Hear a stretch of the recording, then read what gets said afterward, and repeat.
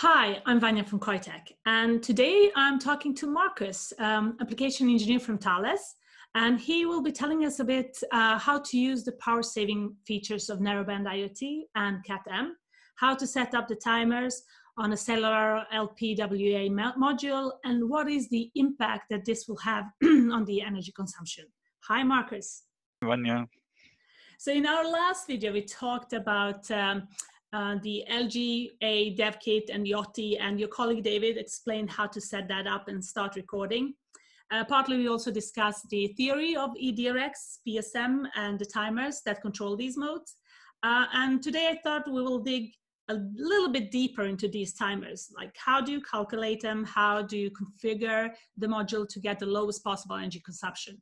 So Marcus, can you explain which timers one need to work with and what are the commands to control them? The following set of timers can be changed to optimize the energy consumption. We've got the active time and the periodic tau cycle. And for eDRX, we've got the paging cycle length, which is the eDRX value, and the paging time window. All of them are defined in the 3GPP technical specification TS27007. And the PSM timers can be controlled via the AT command AT plus CPSMS. And according to the same specification, the eDRX settings should be controlled by the command AT plus CEDRXS. But within that command, you do not have the possibility to set the paging time window. Therefore, we at Thales created an own command, which is called AT-SEDRXS, as you can see here. And finally, to really reach the lowest energy consumption of our modules, we need to enable the so-called suspend mode, which is a little bit longer command in our configuration settings, which are in the AT-SCFG section. So it's a mobile equipment operation mode, power management, suspend needs to be set to 1. But this setting needs to be done only once.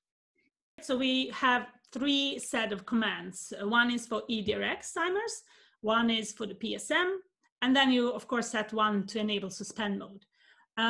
So can you show us how to calculate them? Like how do you set timers for the first one, for the PSM, let's start, and then look into the eDRX. We use the CPSMS command, as I said, to set the periodic tracking area update and the requested active time.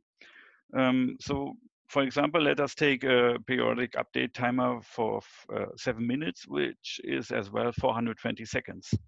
The value needs to be entered in an 8-bit binary format, which is where the first 3 bits represent the base multiplier and the last 5 bits is the actual value.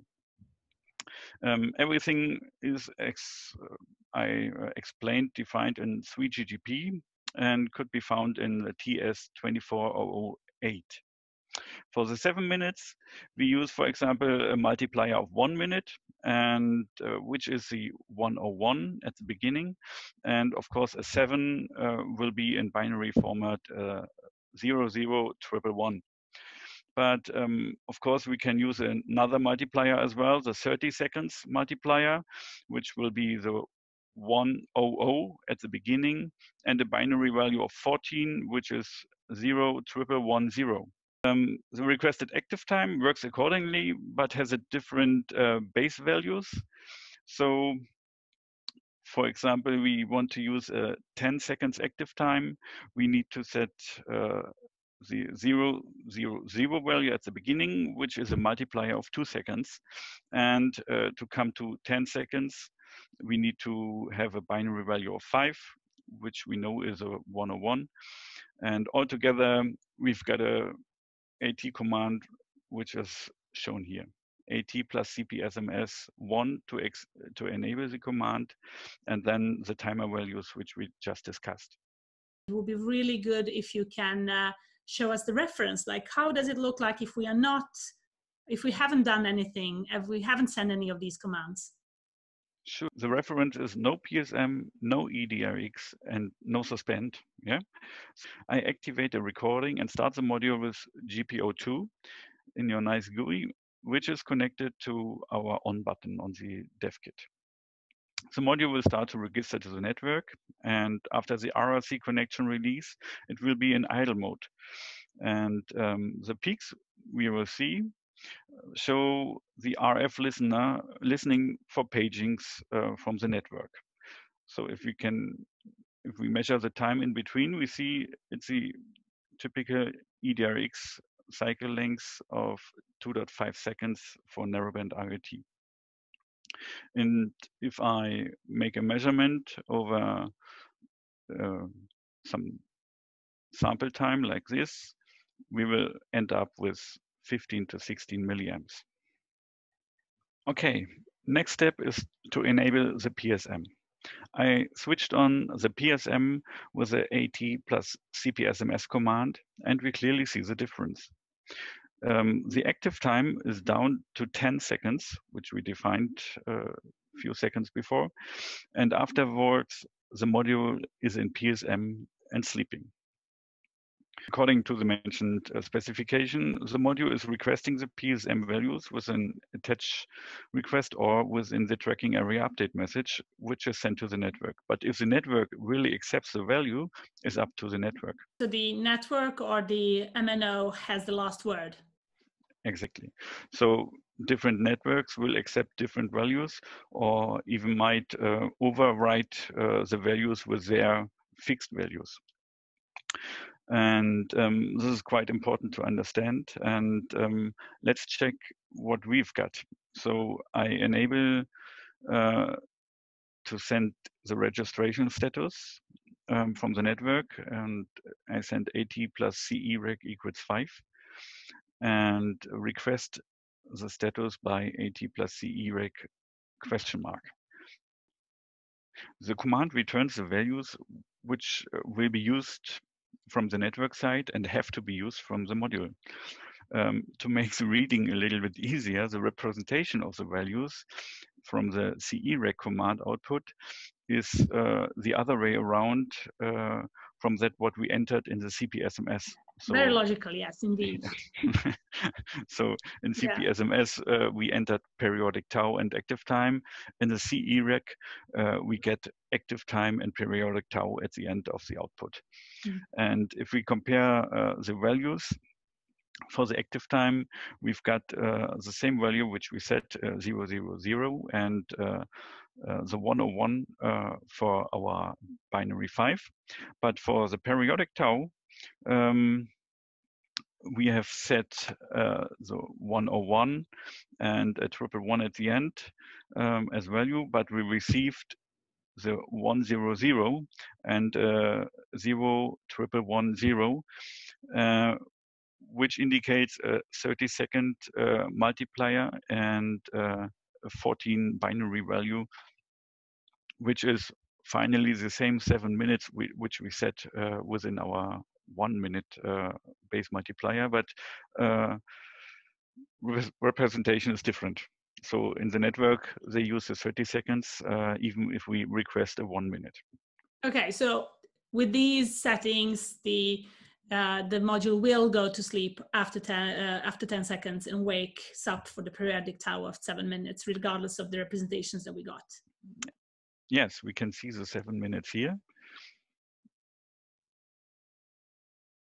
And our energy consumption is going down to around 13 milliamps. I finally enable the Centurion suspend mode, and the module indicates to be ready to go into suspend with this USC. And now I have to toggle the RTS signal, which I set to GPO1. And now the module went into the real suspend after the active time, which we can see here now. 10 seconds active time, and afterwards our suspend mode which is only 3 microamp in the average. Compared to our reference of 16 milliamps, this is really it's amazing. A huge jump. Yeah. Going from 16 milliamps down to 13 and now to below 3 microamps. Yeah, pretty good, yes. Cool. So how about the eDRX timers? How will that look like when we start playing with those?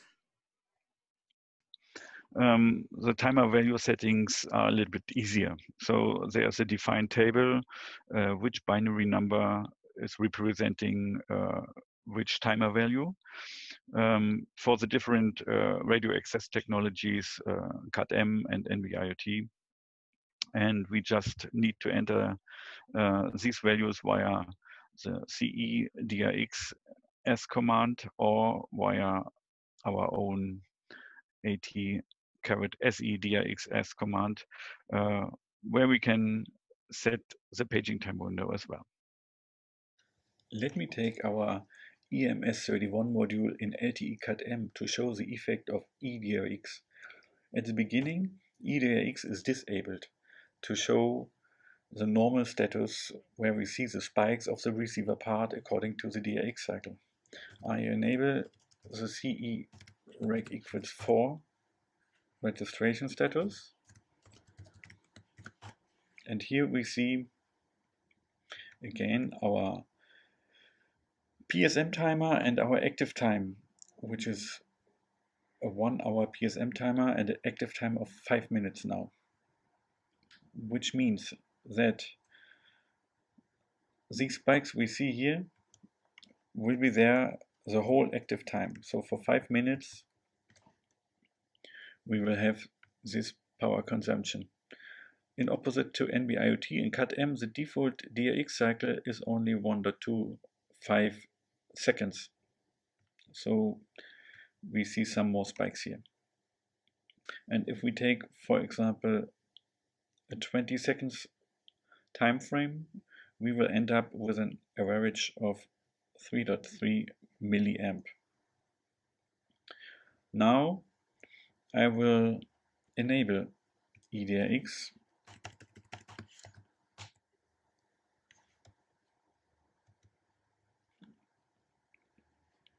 and here we see our eDRX value, which we have chosen, which is 20 seconds with a paging time window of 5 seconds.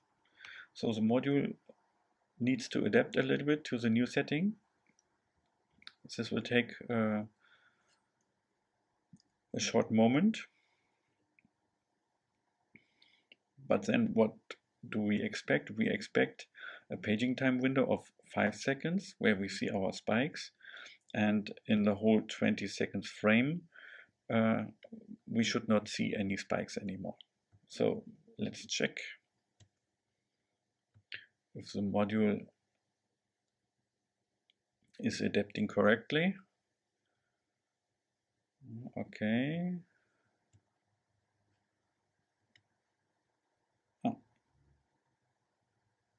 Now it adapted to the new settings.